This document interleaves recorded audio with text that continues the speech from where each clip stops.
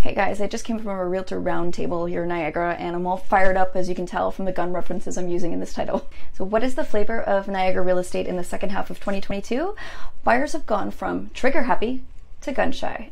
In the past couple of years, 2020, 2021, buyers were caught up in a fervor. They had this real sense of FOMO, and the market was a lot less predictable. So we thought, there's not that many homes out there and people want them and everybody wants them all at the same time.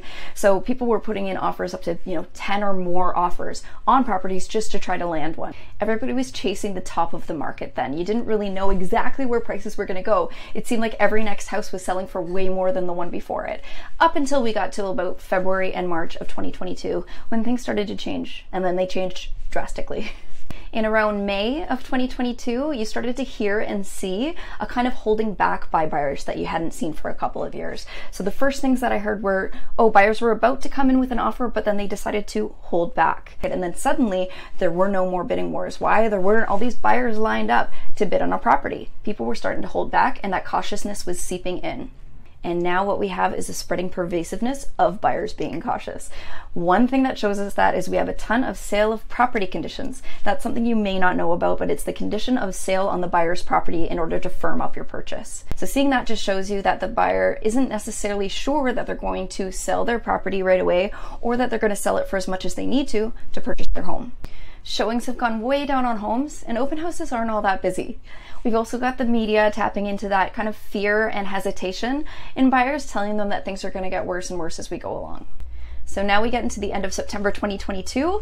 I sat at a round table of realtors across Niagara, and what did they have to say? So we know what the buyer sentiment is generally out there.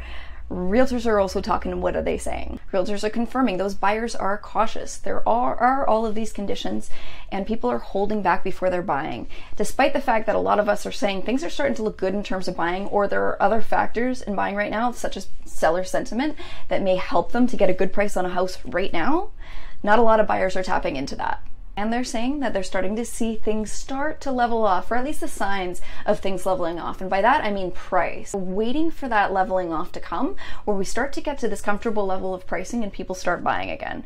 And what they're saying is they're starting to see the signs. And a sentiment I heard was that we're going to have a quiet winter, but things may start to pick up in the spring, as they normally do. So normally spring markets are pretty busy, while in the winter, things are pretty slow. People want to enjoy their holidays. Nobody really wants to go out or move in the snow. So I'm going to quote the title of the latest Your Niagara Realtor podcast by my homeboys Patrick Burke and Shonda Lott. The market in Niagara is in an uncomfortable spot right now. And what makes a real estate market uncomfortable? Imbalance. So we had such an imbalance weighted on the seller side for 2020, 2021, and the beginning of 2022. And now it's just dropped right over to the other side and it's imbalanced on the buyer side right now. So the question is, as we approach 2023 and that coming new spring market, are things going to start to balance? Are they going to get to that happy place where people are buying and selling and we're negotiating and things are happening quite smoothly? Or are we going to see another hard turn, maybe to the opposite direction again to the sellers, like we've seen the past couple of years? It's a tough question. Nobody really has the answer to it, but there's so much to be talked about right now, and realtors' work is really coming into play. So if you have more questions or want to talk about it more, hit up your girl, NaomiKnightRealestate.com. There's endless amounts.